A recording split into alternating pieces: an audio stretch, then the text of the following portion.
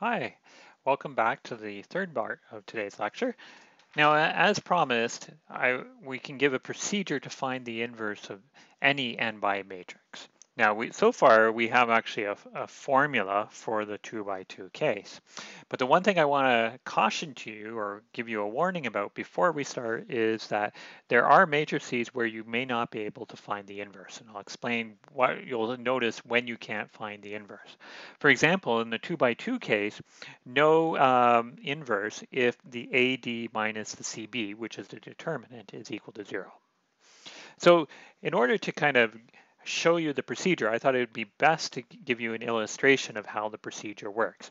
But I've written down the three main steps of the procedure. Say you're given some sort of matrix. In this case, it's a 3 by 3 matrix. What you first do is you take your matrix A and you throw in an appropriately sized identity matrix.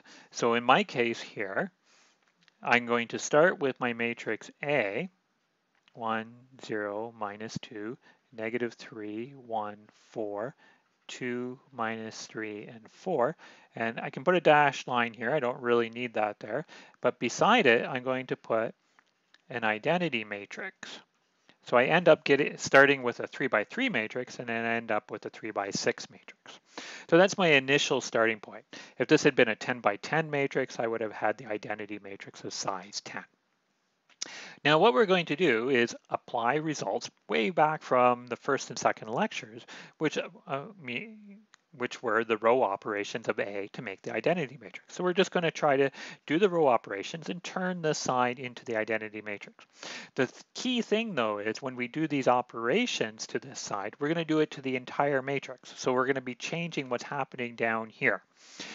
And when we make this side the identity matrix, there's going to be some numbers over here.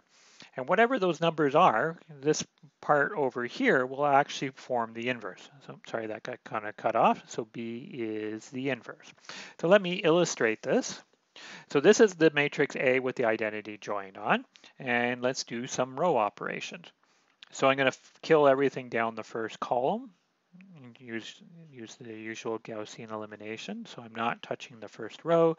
I multiply the first row by 3 and add it to the second row. So I get 0, 1, minus 6 plus 4 is minus 2, 3 plus 0, 0, 1, 0. Now I'm going to multiply the top row by minus 2. So I'll get a 0 there. I'll get a minus 3 here. I'll get a 4 there. So 4 plus 4 is 8. Minus 2 plus 0 there. And 0, 1. Okay, and now we continue this process. So this example is nice enough already that I already have a 1 in that spot, so I can use that to kill the element below it. And so I have 1, 0, minus 2, 1, 0, 0, 0, 1, minus 2, 3, 1, 0. And then I'm going to multiply this row by 3 and add it to this row. So I'll get 0, minus 6 plus 8 is 2. Then I will get 3. 3 times 3 is 9, plus 2 is 7.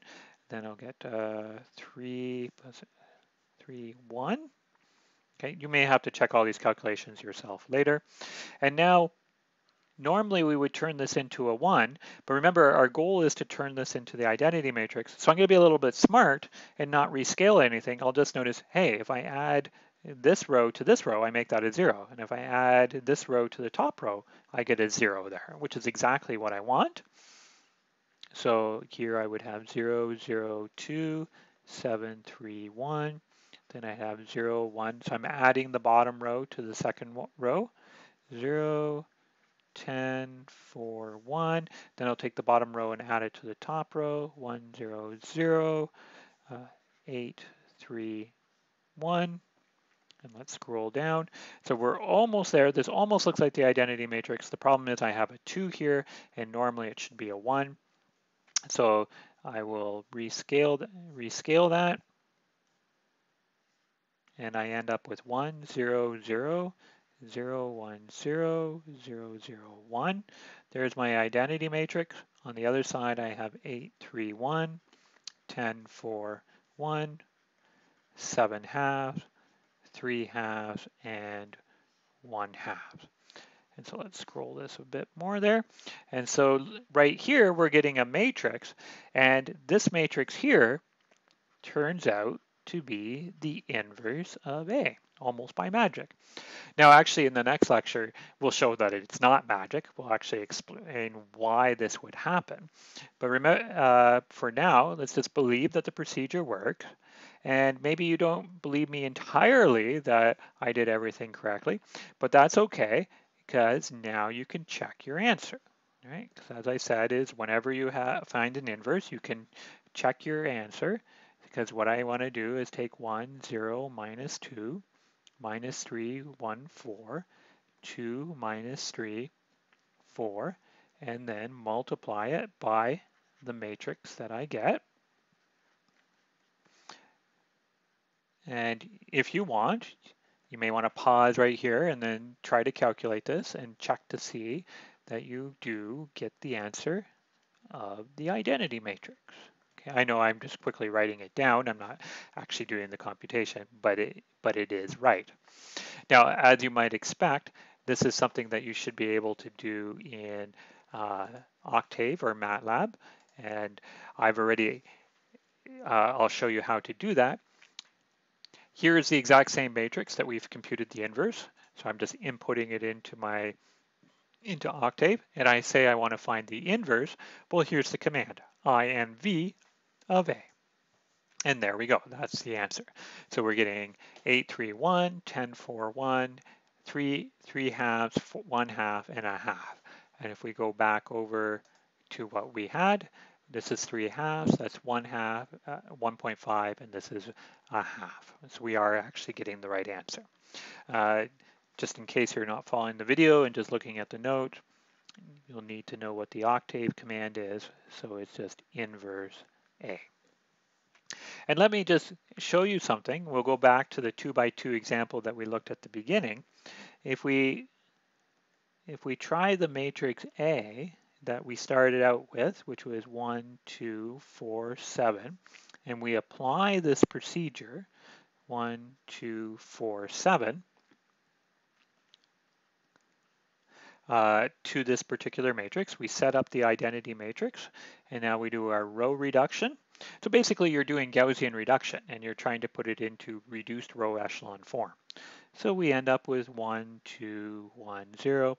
Okay, I'm just skipping through the steps, but as I said before, you could pause and try to figure out all of these steps by yourself. But I'll just put in enough pointers here so that you can see what I'm doing. Oops, that should have been a 1. And then this is similar to, I'll put that down here on a line a little further. This is equal to 1, 0, 1. There's the identity. And over here we have minus 7, 2, 4, minus 1. And this guy right here is my inverse. This is A inverse of my matrix.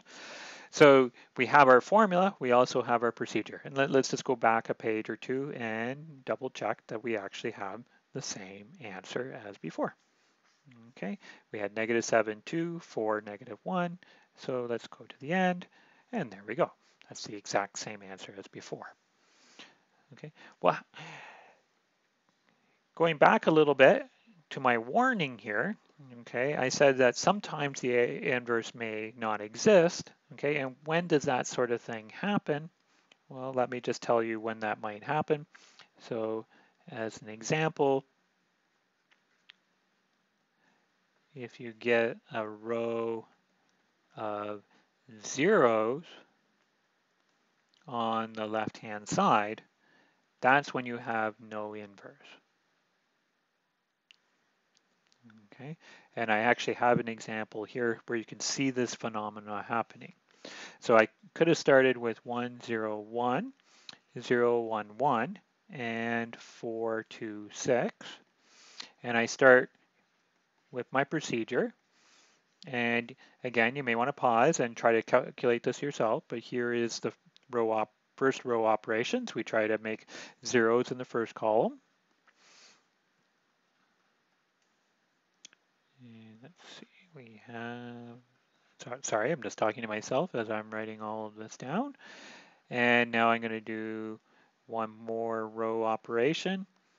And you'll notice that when I come to do this row operation, I'm going to use this 1 to kill the 2, right? So the top row, nothing happened. In the second row, I leave it at the same.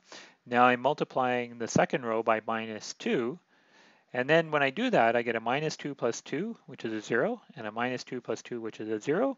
And then I will still have a -4, -2, and 1. And because I'm looking at the left-hand side, and I have all zeros here, I have no inverse. Okay, no inverse exists. So this is a quick overview of how one finds the inverse of a matrix for any n by n matrix and how to determine whether you do not have an inverse, basically when you get a row of zeros, as in this particular example. In the last part of today's lecture, we'll link some ideas about what does an inverse and a system of linear equations do together.